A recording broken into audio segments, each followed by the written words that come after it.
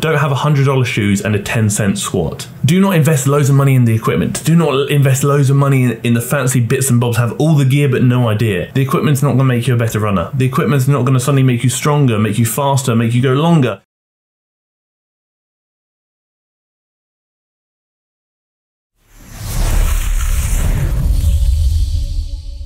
I figured this unicorn headpiece paired well with my Selena Gomez t-shirt. I don't know, I'm not very fashionable, so I probably am just chatting nonsense. What we're doing now is we're gonna speak about somebody who I haven't actually spoken about since, I wanna say last year, or maybe the year before. And that's Keltie O'Connor. Keltie at the moment is going on a running journey. She did a lot of running previously. I was up to date with her running every day, sort of bits and bobs, but now we're looking at a full week running routine and weights workouts, a beginner's guide to running. And I'm curious because again, I'm trying to kind of vary my content so it's not purely about the realm of like hypertrophy, and we're kind of appealing to different goals and different preferences. So that's what we'll do today. Before we do so, obviously you know the usual bits and bobs. If at any point throughout this entire video you decide you like the video, then please let me know you like the video by liking the video, and maybe even by tickling the button, which could be red or white down below, to subscribe to the channel, and maybe even clicking the bell next to it so you get notified when I upload every week, twice a week. You gotta start slow, you gotta build, and near the end of your run is when you can blast the beats. And it helps me keep my pace and also not burn out before I even have a chance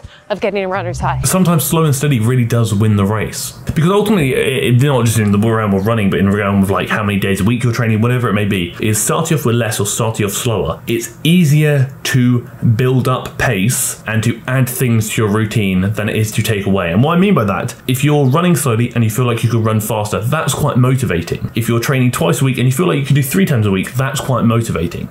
If you start with 3 times and reduce it to 2, although there's absolutely nothing wrong with that, and you can certainly do that. I encourage you to do so if that aligns with your schedule and your goals better. Sometimes that can feel a bit demotivating. Same with running. If you start fast and feel like you're tiring and need to slow down, that again could feel a bit demotivating. So sometimes it is best just to start a bit slower and build up accordingly. The unfortunate thing is you do have to buy a pair of running shoes. My beginners, you don't need to buy the fancy running shoes. Those Nike Alphas you see all the marathon runners, you don't need. You just need a pair that will hold up to your runs. Good shoes and good equipment is going to be vital to an extent when it's to support you and essentially to get you where you need to be. But ultimately, there's a saying in powerlifting is, I can't remember it exactly, but it's something along the lines of, don't have $100 shoes and a 10-cent squat. Do not invest loads of money in the equipment. Do not invest loads of money in the fancy bits and bobs, have all the gear but no idea. The equipment's not gonna make you a better runner. The equipment's not gonna suddenly make you stronger, make you faster, make you go longer, whatever it may be. That's really gonna come down to the fundamentals of your technique, your capabilities, and time and consistency in the game. A little table of contents of what I will be doing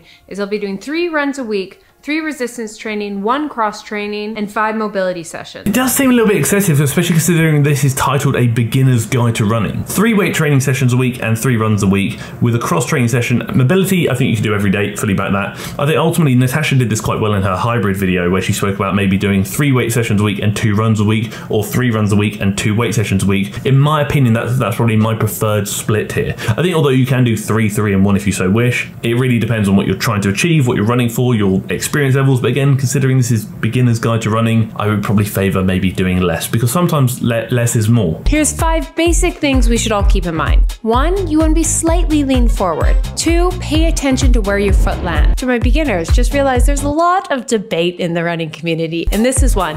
Do you land on your toe, your midsole, or your heel? I think ultimately it is very key with these running tips to take them with a grain of salt. You will never find somebody or a collection of people who all agree on the same thing. So in the running community, there is going to be someone who disagrees with whatever you do. Same with training, powerlifting, bodybuilding, whatever you do, someone is going to disagree. You're never going to please everybody. It's usually a good idea to see what the literature says, see what sometimes the majority say, and also find out what actually just works best for you. I think Keltie's tips here are probably a good starting point, but again, you don't need to follow them to a T if you don't want to. You can change them if it better aligns with you and your body. A side note here, just in general, dead bugs, fantastic movement, big fan, regardless of whether you're running, powerlifting, bodybuilding, whatever it may be.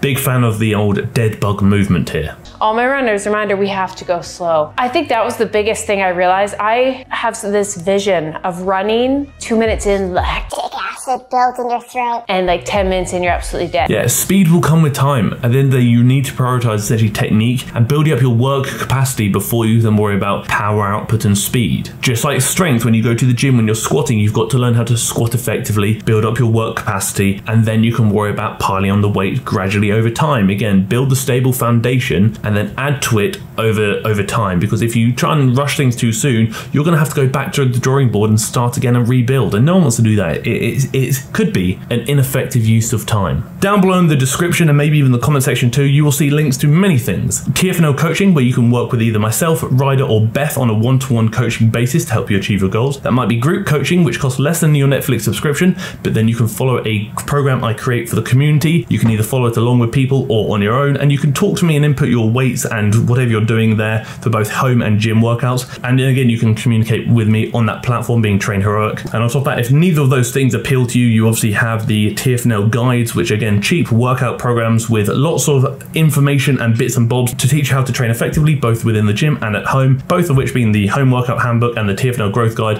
have at least 30 weeks of programming within them for you to follow if you so wish. On top of that, something that is pending, I don't know when this video comes out, but July 3rd, Train Like Me, Train Heroic group program for group coaching releases. So you can just essentially follow the program that I am following, so we'll be following it together. And then on top of that, July 17th, I believe, 2 new TFNL guides are coming out, being upper body specific and glute specific. Stay tuned for that, because that's going to be bloody spicy. I hear a lot of people are scared of getting into running because they don't want to lose muscle. Yeah, again, that's a really valid thing, is that running and weight training can go hand in hand to an extent. Weight training and resistance training can definitely benefit your running, because again, I mentioned this in the Natasha video, better power output, more efficient, better muscular endurance, things like that. Everyone used to say, if I do cardio, if I start running, I'm going to lose all my muscle mass. No, that's not necessarily the case. Ultimately, the thing is, with the recovery obviously being in mind as a key variable there, you've got to ensure that you're still training with sufficient intensity, i.e. going to, if not close to failure, in the gym. And then also keep in mind that because you are running more and potentially more active and moving more, you're going to burn more calories. Therefore, to maintain muscle mass, to keep, let's say, maintenance calories,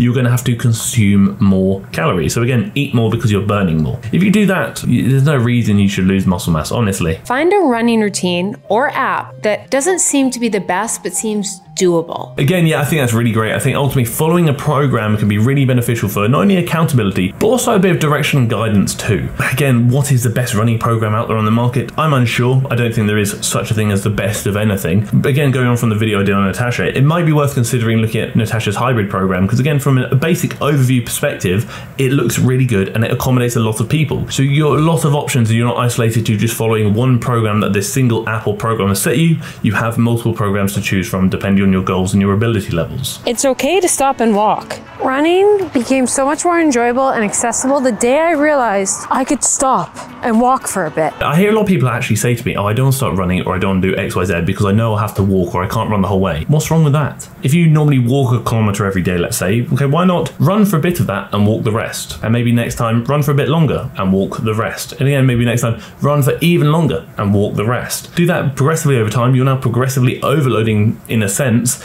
but more so for running. Again, you can stop and walk, you can stop and rest if you need to. No one is going to tell you off for doing so. No one is going to suddenly take away all the progress you've made, and it's not going to mean you suddenly don't make any progress. Progress is not linear. You're going to have good days, you're going to have bad days, and sometimes you actually need to auto-regulate, which means you're going to have to change how you're working, how hard you're working, and how much you're doing, depending on how you feel on the day. Maybe you slept badly, maybe you haven't eaten enough, maybe you're just a bit stressed, maybe life, family, home, it's all a bit much and you just want to do something. Something is better than nothing, but you cannot expect to set PBs or do amazing every time. We spoke about this in the video of Beth and Ryder, which I don't know is out yet, but hopefully it is. We spoke about 80, 10, 10. 80% of your sessions are probably going to be average. 10 are going to be bad, 10 might be good. Again, not saying that's necessarily the case, but something along those lines. You need rest days. Coming from a girl who did a run streak, that is not the most optimal way to get better at running. That's more of just like, if that's a challenge you want to go through, realize it could lead to burnout, it can lead to injuries. You kind of still have to have rest days. Yeah, honestly, rest is really important. For me personally, I like 2 rest days a week with whatever I'm doing. But again, you could do less than that, you could do more than that. It really does depend. You don't recover when you are training. You recover when you're resting. If I say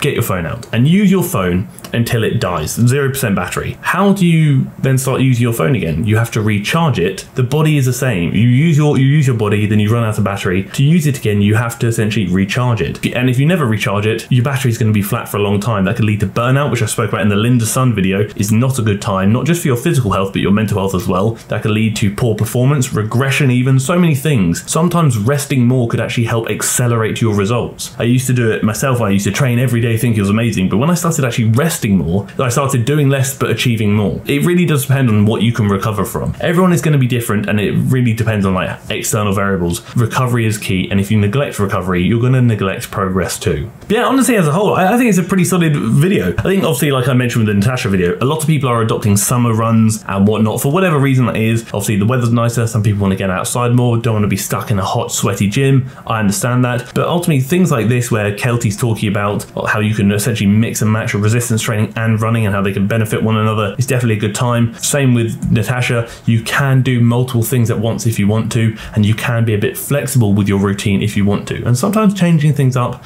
is a bit nice and a bit spicy, you know? I think Keltie has actually come a long way. Obviously, she shifted her emphasis a lot from when I first looked at her a while back, and I've spoken to her a few times in that time, and she's a bloody solid person, and it's nice to see she seems to be finding herself a bit more in the whole training realm, and she's always been open to trying new things. She's very open to criticism, which again, I'm not really giving her much criticism here, I'm just kind of giving my opinion. But no, it's good to see that she is being very accommodating for quite a wide audience of people who might want things beyond just simply resistance training. So I respect it, good stuff. No comment question of the week this week, because I'm actually filming this video well in advance because I'm going to America in August, Louisiana, Texas, and LA at the beginning of August, so I'm trying to get ahead, but just know that there will be some more in the future. I'm just obviously, like I said, I'm kind of stockpiling videos and getting planned and prepped for my holiday. I say holiday, I'm kind of working, I'm coaching at the Powerlifting World Championships and then holidaying afterwards. Thank you for tolerating me. Thank you for tolerating my, we'll say, air-conned headpiece today because it's bloody warm, and thank you for tolerating the video.